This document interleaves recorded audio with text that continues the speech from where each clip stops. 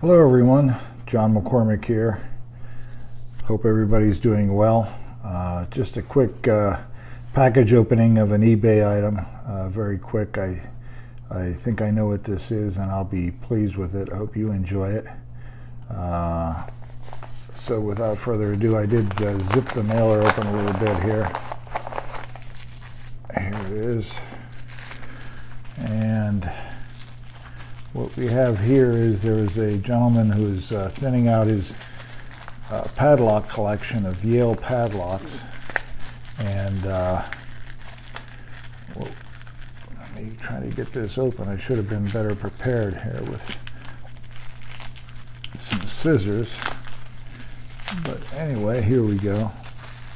This is a Yale padlock, and this key does not want to come out for some reason. Oh, it's taped in there, that's why. So we have a Yale padlock, and you can see how tiny this is. Here's my thumb, covers it. But I'll tell you what, when I saw this, I didn't know that it was this small. I suspected it was on the small side, but this is one beautiful brass padlock. Look at that. And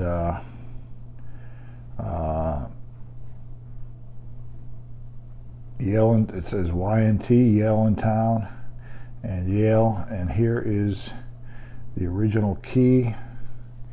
Let me see if I can get that closer to where you might be able to read it. It says Yale Standard on it. Yale Standard. There's the warded lock bitting, and we'll put that in there.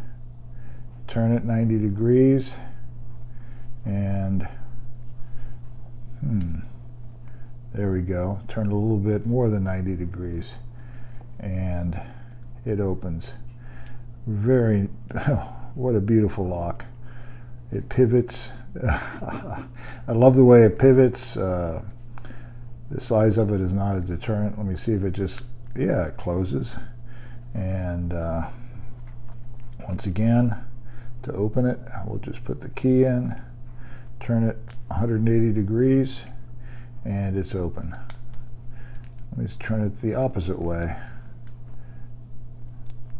Nope, it has to go clockwise. 180 degrees, and it pops open.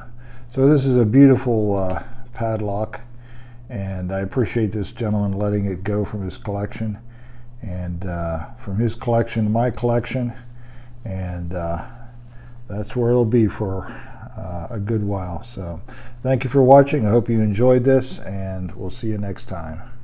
Let me move it a little closer here. Take care. Bye-bye.